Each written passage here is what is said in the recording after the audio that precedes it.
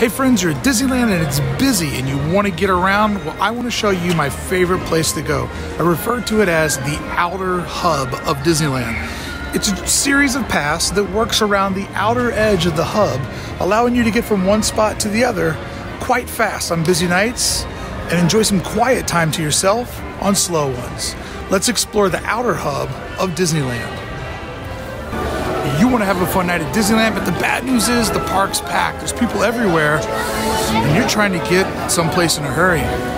Or keep the temper down of someone in your party that's maybe a little too strung out on Disney magic. This is the way to go, the way to navigate yourself to all the good spots. The first path I have for you is a pretty obvious one, but if for some reason you need to get to the back of Tomorrowland or want to start over on the edge of Fantasyland, the one way that you do not want to go is this way. Going through Tomorrowland is a fool's mission. It's congested, it's clogged, it has people and strollers in your way every way you turn. Going through here is only going to add frustration. I'm here at close, so it's pretty loose right now. But during the day, this is a fool's errand.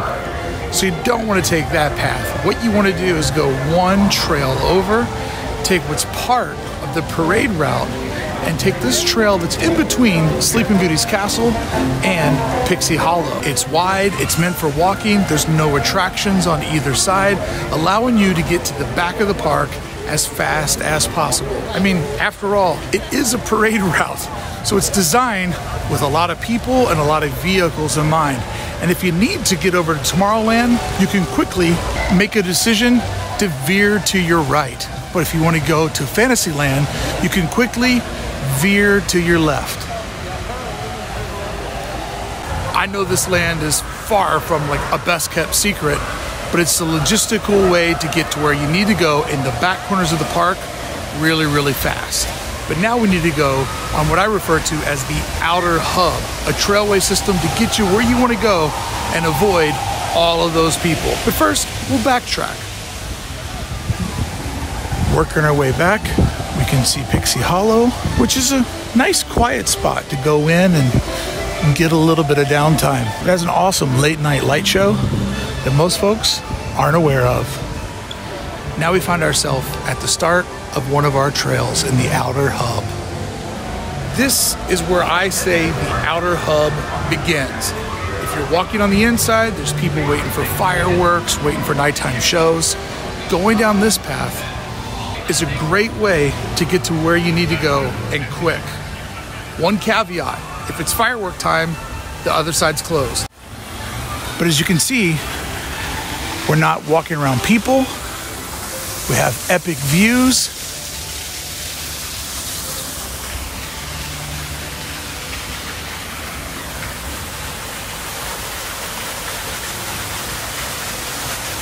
Right now there are people still walking on the interior hub, but not out here on the exterior. I have it all to myself. This area is one of my favorite areas of the park because right now it's dead quiet and there's still people all around us. So let's keep moving through the tunnel into Fantasyland.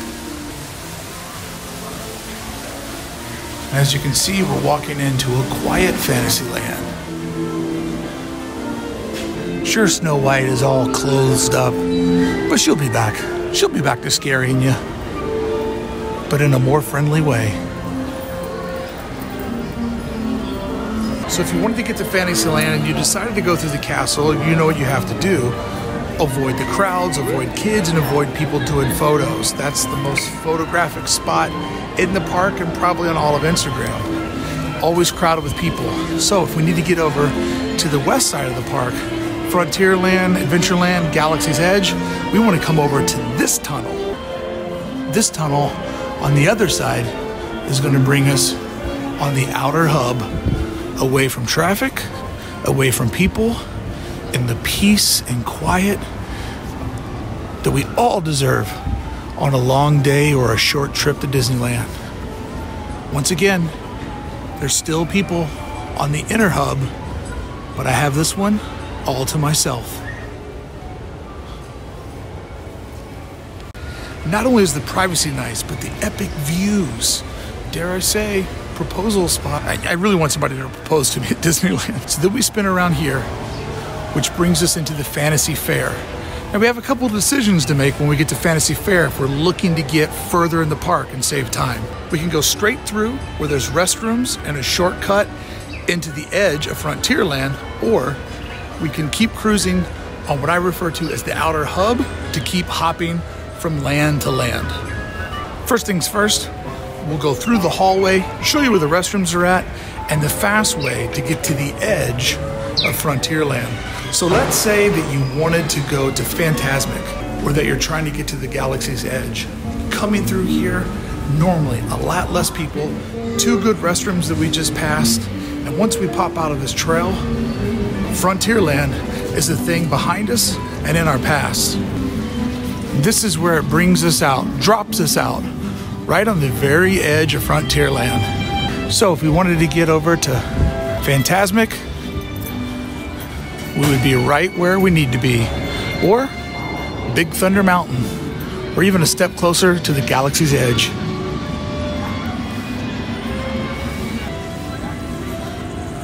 This is what it looks like from the other perspective. Let's work our way back.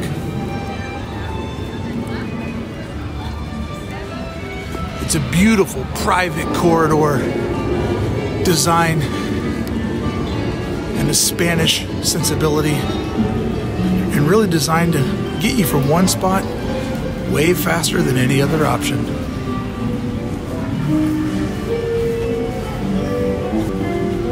With the ladies' room and a men's room, a clear path to get from one spot to the other while avoiding tons of people. And look, we even found our friend Artie. Hey, Artie. All right, let's go back to our other option. If you're following along with me, we took a detour this way through the heart of the Fantasy Fair that gave us to restrooms and the end of Frontierland. But if we keep cruising on the outside here of the Fantasy Fair, there's a way to get to the beginning of Frontierland and the beginning of Adventureland. Once again, there's nobody on my path, but still people out in the main hub. Now, this little corridor on the edge of Frontierland, it's dark, but wide, easy to get through, and it brings us over to the Pin Trading Company at the top of Frontierland, immediately giving us the option to go into Frontierland if we veer to the right, or if we veer to the left, keep hopping from land to land. As we come through the back, you can see there's the full version of Frontierland. But we've got speed in mind, so we're going to rip over and go into Adventureland. And just like that, we've worked our way all the way around every major land in Disneyland, accessible by the hub. And now we're at the very beginning of Adventureland. With access to Tomorrowland, Fantasyland, Frontierland, and Adventureland, it can get you anywhere that you need to go and in a hurry. Tonight we took the path an hour before park close, and you can see there are people around. But there was little to no people on the path that we took, the Outer Hub. So the next time you're trying to get from one spot to the other, meet friends, rip that fast pass, or get to a bathroom fast, just take the Outer Hub. And hardcore Disneyland folks know this is the way to go. But if you're a vacationer, an out-of-towner, this trailway can literally save your life. And it's easy to miss. Walking at night, you wouldn't know that this entry point is right here. Quickly avoiding people and taking you back to the heart of the park.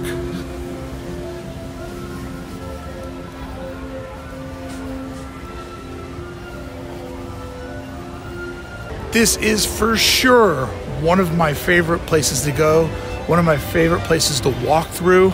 It's how I navigate the park the most. And as you can see, I'm just hanging out by myself while people are out there walking, navigating strollers, photos, and all the things that clog the paths of sweet, sweet Disneyland. And I just saw a couple get engaged. Oh, Disney magic, so sweet. Now for safe measure, I'm just gonna go back the way that I came. People, private.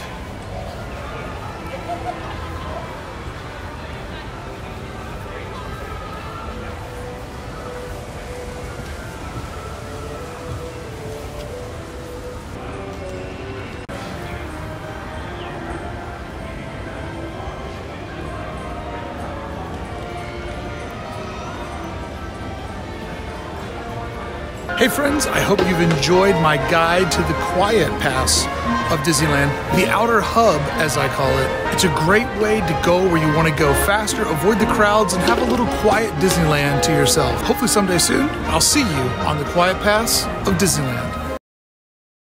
Going through Tomorrowland, and it has an awesome late night late.